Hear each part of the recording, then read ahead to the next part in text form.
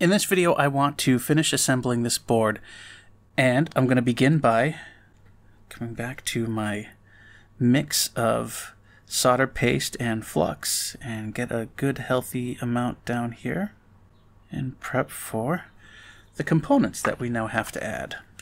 Again, just a little extra flux, not a lot. Don't need a lot of flux here. I just find diluting the solder paste with a little extra flux helps make it a little more easy to get it on the board. I'm just going to start dabbing solder paste on all these little pads here.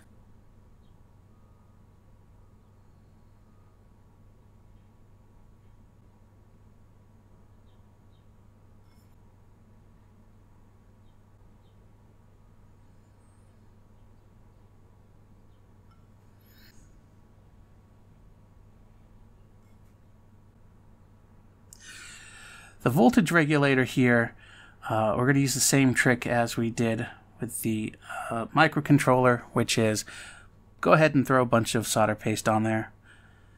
And then when it's flowing, we will push down on the voltage regulator and get all of the excess solder to squeeze out.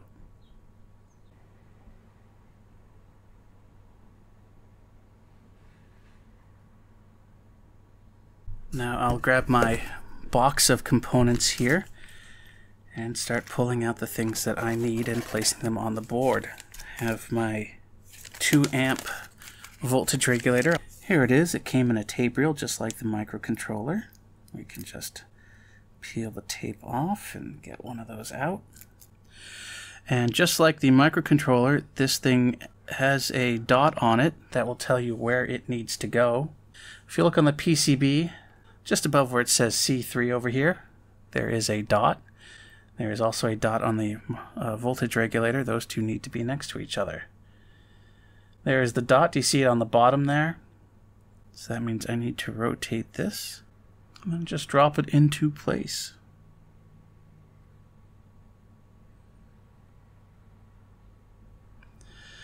That looks pretty good.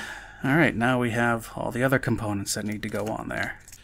Next, I'll grab one of these voltage regulators for the microcontroller.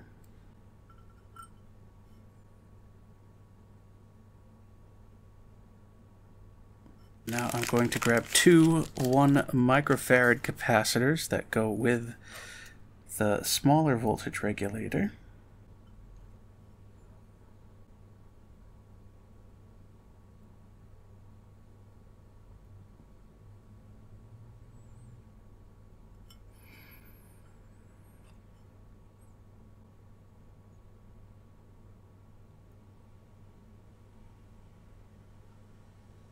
It looks like I might have some flux on the end of my tweezers here that are causing components to stick. That can sometimes be helpful. Sometimes it can be a hindrance. So I'm going to clean those off with a little IPA.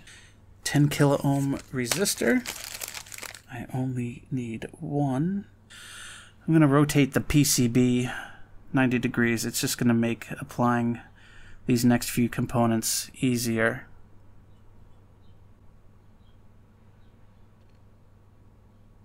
That's the 10 kilo ohm resistor. Next I have a 3.3 microhenry inductor. This inductor, along with C7, provides something of a low-pass filter. Basically, it means that a bunch of high-frequency noise that gets generated by turning the LEDs and the blade on and off very quickly get blocked by these two things.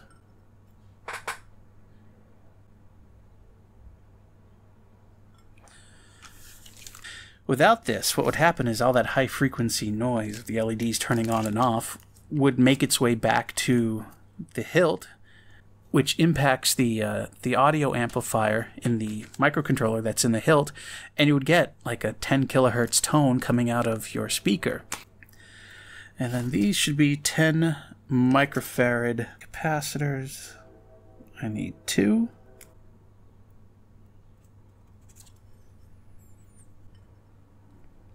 Oops. Remember to take your time.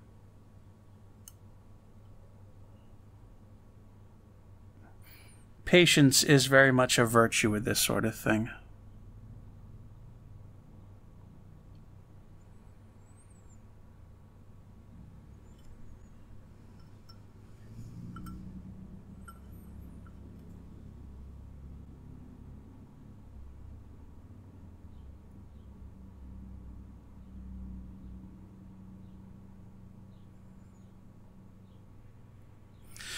Sure, C6 looks like it's lopsided to one side in terms of position. C3 as well. We could adjust those, but I'm actually going to leave them like that just so we can see the magic of hot air. Alright, so back to reflow now. I'm going to start out again at about a 4 on the nozzle speed, the air speed coming out, and it's going to take about 1 minute to 2 minutes to warm up the board and the tile and all of that stuff. And then once everything's warmed up, you'll start to notice the solder paste will sort of lose its gloss, and I will probably at that point increase the speed to about a 5 or a 6 maybe, and that should finish the process. That should start to get everything flowing. The temperature I'm using is 350 degrees C. So anyways, let's begin. So I'm going to start out a couple inches above the board and just circulate hot air all over the place here. You can sort of see that inductor L1 there dancing a little bit from the air blowing at it.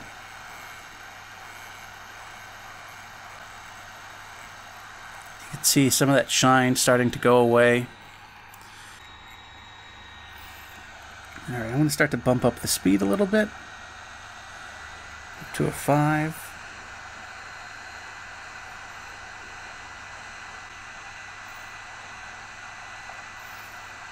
Bumping it up a little bit more because I don't see the components dancing, which means they're fairly well stuck to the board and should survive a little faster air. Remember, the faster the air, the more heat you're putting on the board, so the faster everything will come up to temperature.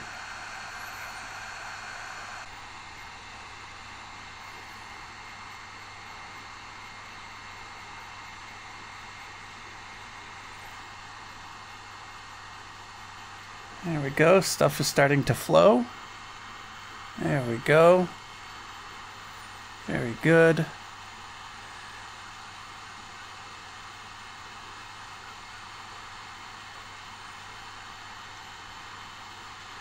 Very good. Now we need to do that little tap trick on the voltage regulator here.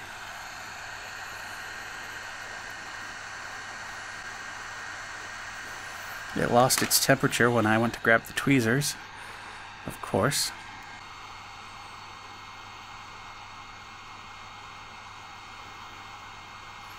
There we go, you see it jiggling?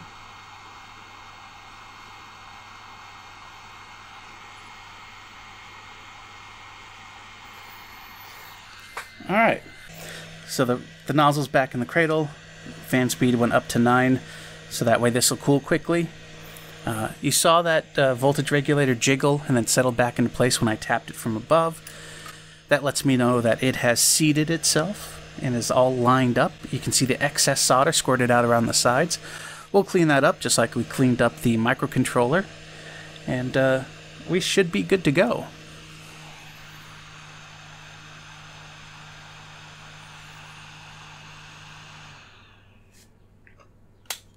Now it's time to clean up the voltage regulator. Just going to add a little extra flux around the voltage regulator there. Come in with my iron here and just clean that up.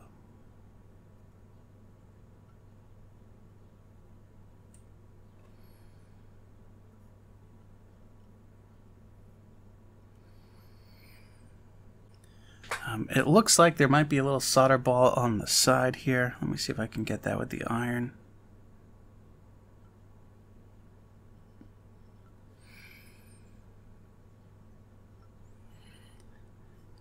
Maybe I could transfer a little extra solder over there. Yeah, like that. Because that pad looked like it didn't have a lot of solder on it. And that's another thing you can do, is you could touch up all of these joints here if anything looks a little off. There might be a solder ball here.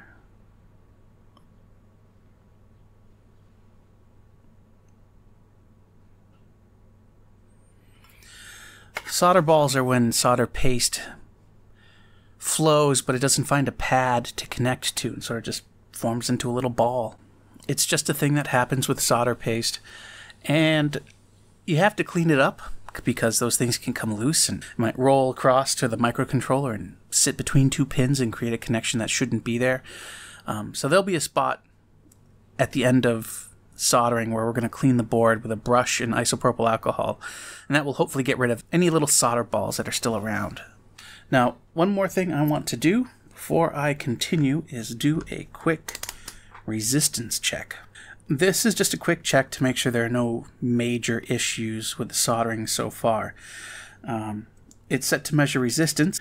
You can go across power and ground here, or you can go across the terminals for capacitor C1, which isn't there yet. And we don't see a short. In fact, we see the resistance going up a little bit. We're charging the capacitor, which is expected because there are capacitors between power and ground. So that's normal. That's good. And I also want to do the same over here. And we see the same behavior. We see a capacitor charging up. From the power side of things, it looks like we're good. The voltage regulators are in fine. There's no major shorts here. So I am comfortable with proceeding to the other half of the board and soldering that.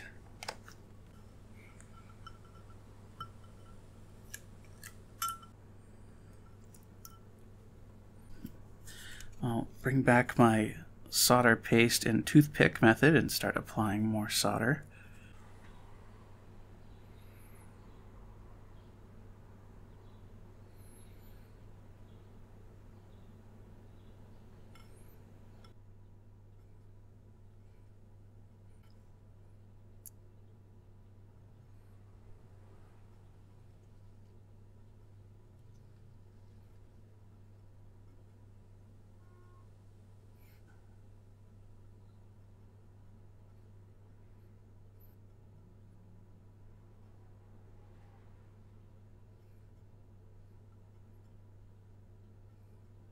Alright, there we go.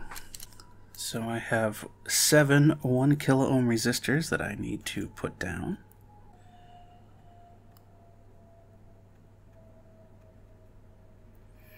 One, two, three, 4, 5, 6, 7.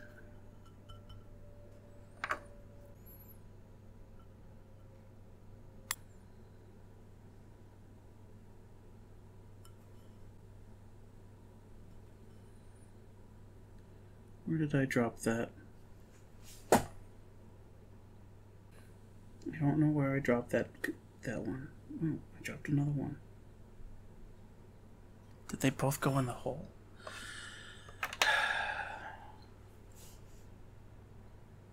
Okay, I see one. Come here, you.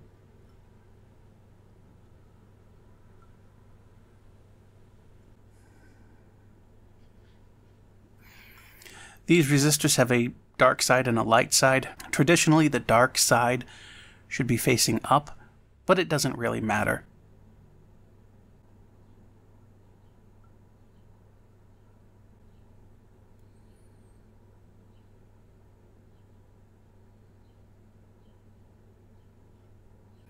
I know one more went flying somewhere. I don't know where it went.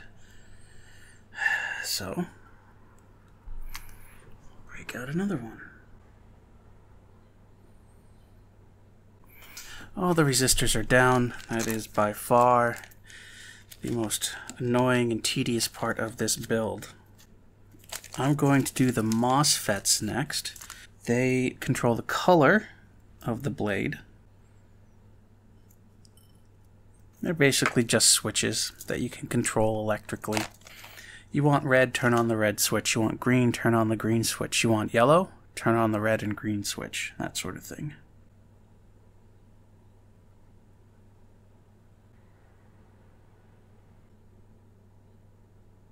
Now for bipolar junction transistors, these control power to the 4 different segments of the blade. They are also basically electrical switches.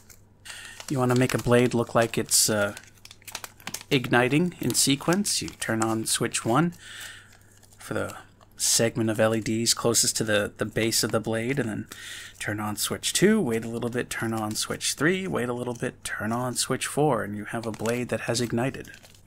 That's what these do.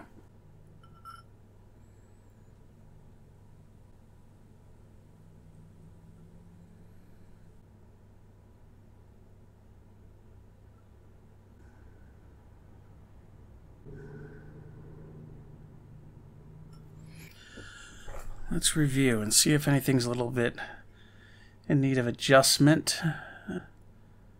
Maybe I nudge this one as well as this one.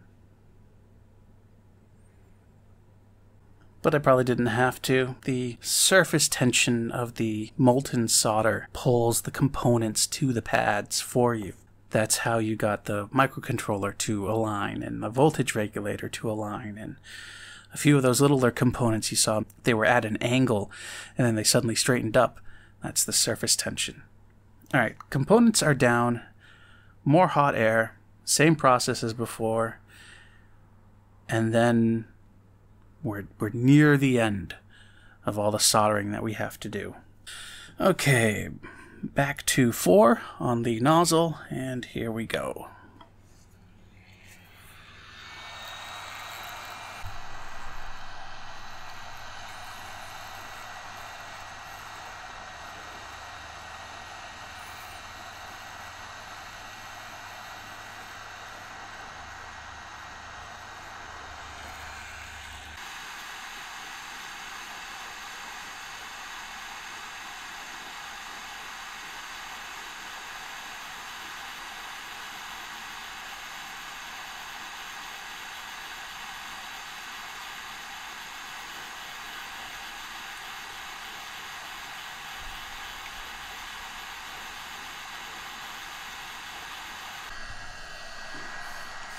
Okay, a couple of things to take care of. I see where the extra resistor is now.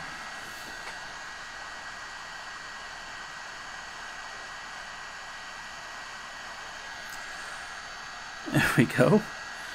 And then this one, although it's making a fine connection,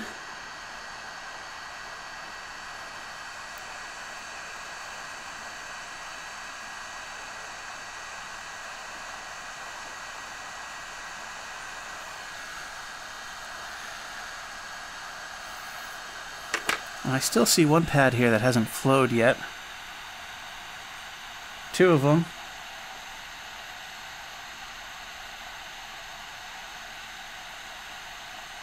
There we go.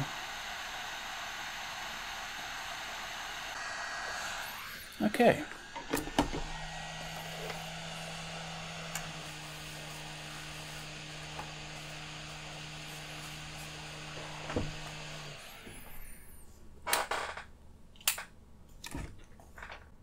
I just want to do a little cleanup of the joints here. This is not necessary, but again, I like things looking professional, so I'm just gonna blob a bunch of flux all over the top of the PCB here,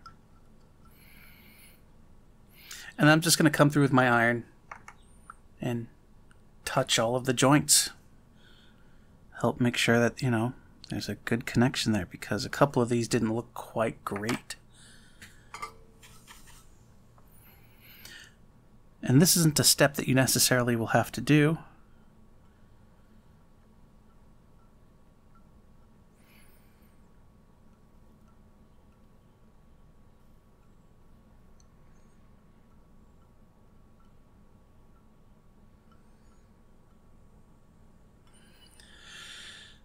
See, now those joints look they look more full, and that's what I wanted.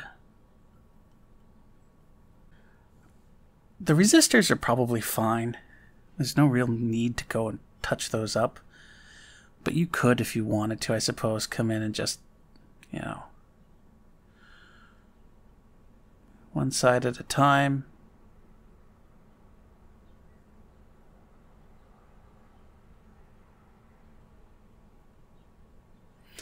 And I'm not doing each side, you know, one right after the other of the same resistor. I want the solder to have time to cool down a little bit. Otherwise, I risk the other side still being molten and potentially pulling the resistor off of the pad. Alright, that looks good. I'm going to clean this up with some isopropyl alcohol and then do an inspection. I've moved off the tile and back onto the silicone mat to continue my clean. Now I am going to use this brush here to brush at the components. You could use a toothbrush.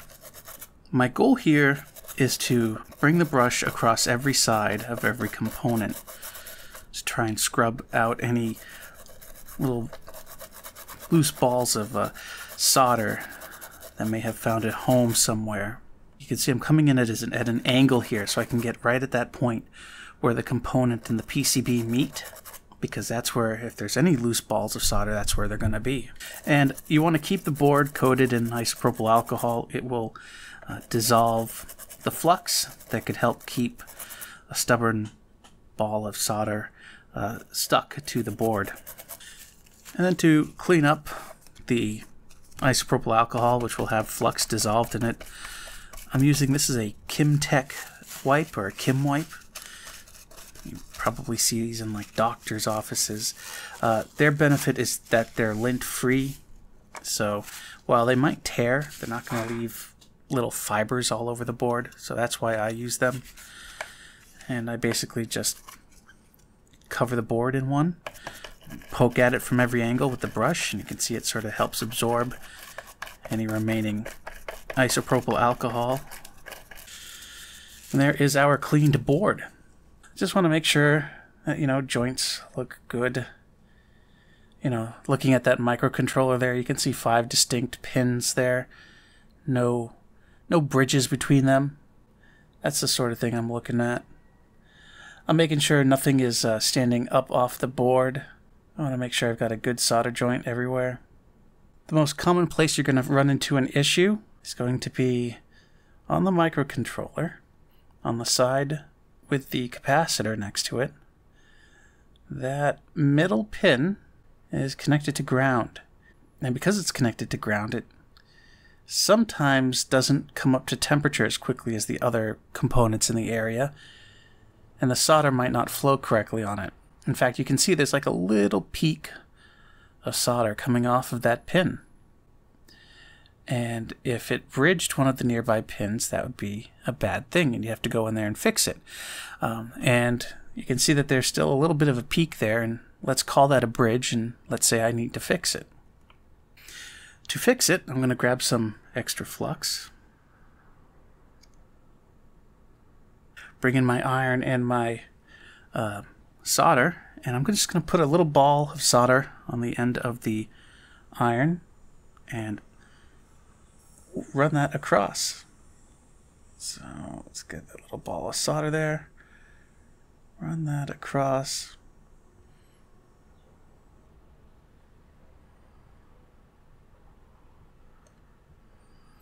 And one thing you can do is you can actually, with a tip that's been cleaned, bring it to the side of the component, put it on the pin, and drag away. And that can also help remove bridges that you might have. It's kind of hard to tell right now with all the flux in the way, so I'm going to clean that flux off, and we'll see if I made things worse or better.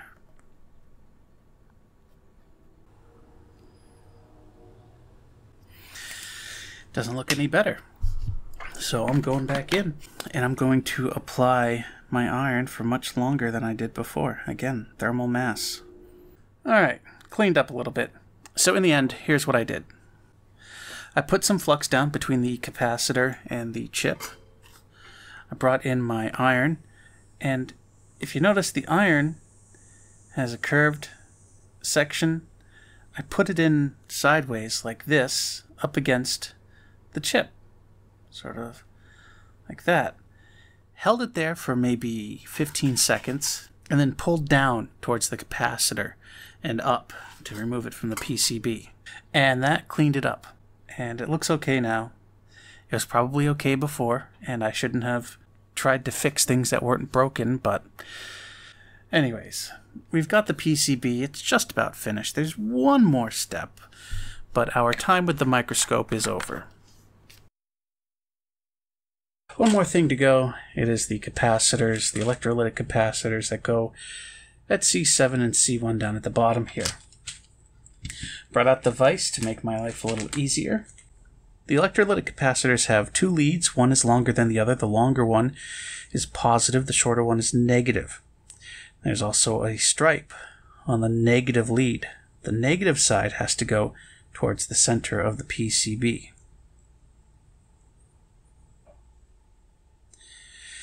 And I want to leave, I don't know, a centimeter, a little less than a centimeter of lead below the PCB. So I'm just going to bend those leads on the top side out so the capacitor stays where it is. And I want to do the same thing for the second capacitor, and I want the spacing to be the same. There we go.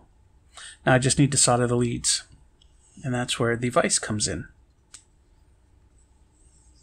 The ground of this PCB has high thermal mass, so I am going to put my iron across the negative lead of one of these.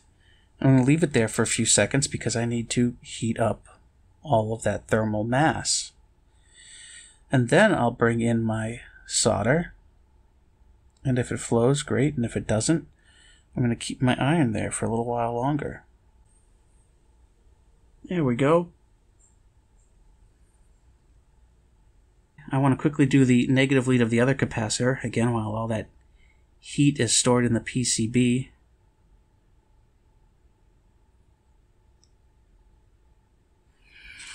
Alright, good. Now I'll do the outer legs.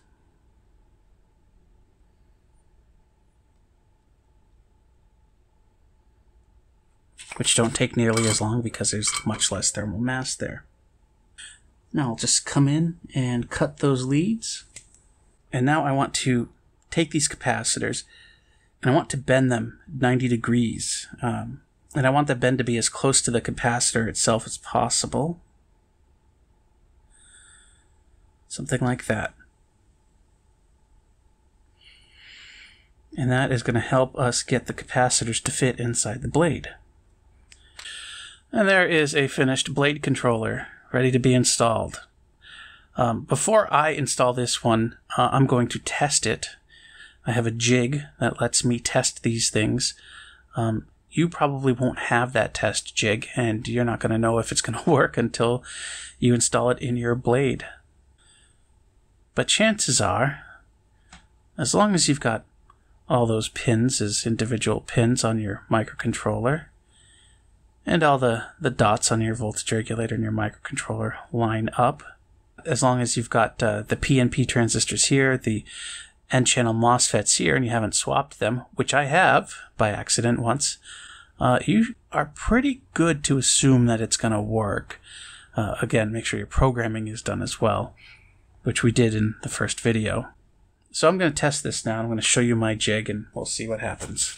Here is my jig. It's a little PCB that's got some pogo pins up at one end and 3 down at the other end. They're designed to align with the blade controller upside down. I made it upside down like this because the capacitors would otherwise be in the way. And these pogo pins go out to these wires here that go over to a blade. This is a blade that's had the controller removed, so these wires are going directly to the LED strip. The other 3 wires are going to this little blade connector thing that then go into, in this case, a Savvy's Workshop hilt with a white crystal inside. So the idea is I put the PCB, line it up, and put it on here, and I should hear a blade insert noise because it picks up that the blade controller is there. And then I'll ignite it, and we'll see if the blade ignites white or yellowish because the connections here aren't great. Let's see what happens. So that's a good sign. Pressing down firmly here I'll turn off the lights so we can see the blade. And we've got a white blade. Excellent.